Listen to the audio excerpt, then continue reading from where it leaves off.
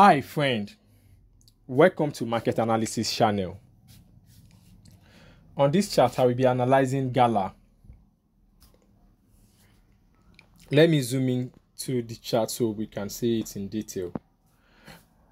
I'll be starting from the blue shaded area earlier this year when Gala had a nice up run. The rally was so strong, but it couldn't continue, and Gala had to drop down below towards the first point where the support zone was shaded. That's around middle of March. Then Gala established a support zone. It got a little boost. It rallied up into a resistance zone. It couldn't progress from there, and it came back down to test the 200-day moving average.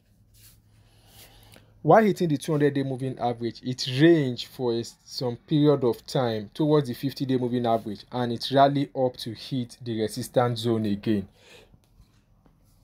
On getting there, the volume is huge, but Gala couldn't continue. It had to drop back below the 50-day average line towards the 200-day moving average line. And as I'm speaking, Gala is dropping below the 200-day average line at the moment.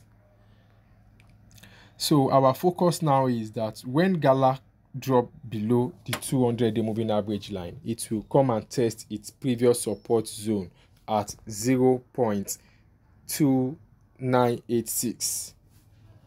If Gala could come and test its support zone at 0.2986, we expect it to have a support from professional traders, and the volume can peak from that particular point. When the volume peaks, it can rally back and goes back up to test the 200-day moving average line and head towards the resistance zone. So as of now, it's in range market. So try and watch closely. You can add it to your watch list. Just wait for it to break through either the resistance or support zone. Then we can know a decisive action to take. If this analysis really helps you, subscribe to the channel, like the video, and comment on the video's comment section.